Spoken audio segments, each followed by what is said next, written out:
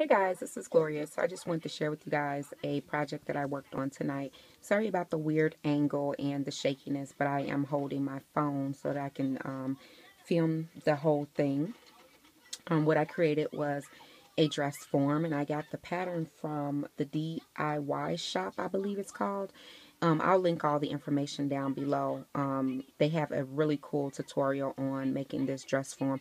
And as you guys can see, I pulled out my sewing machine. It's actually a sewing and embroidery machine.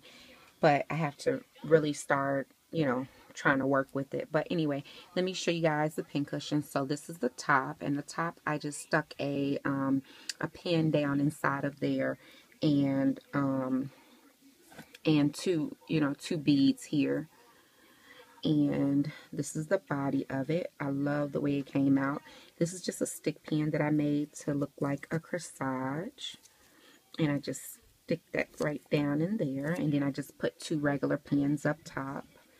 And then this is the body of it, and it's stuffed with some polyester filling. This is the very bottom. It's just a glass candle holder, and that's how it looks on the bottom, finished off. And this is the back. So I used 3 different color materials, and I think that it came out really, really cute. So I just wanted to film this really quickly because I plan to put this in the mail by Monday so that the person can get it.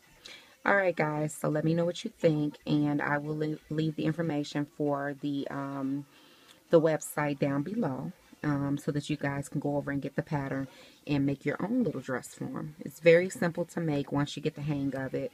And I haven't been sewing in a long time with this particular machine, so it did take me a little bit to kind of learn a little bit about the machine, but I think it still came out really, really cute. So, and it's really big actually. So, all right, guys. So take care, and I will talk to you guys very soon. Bye.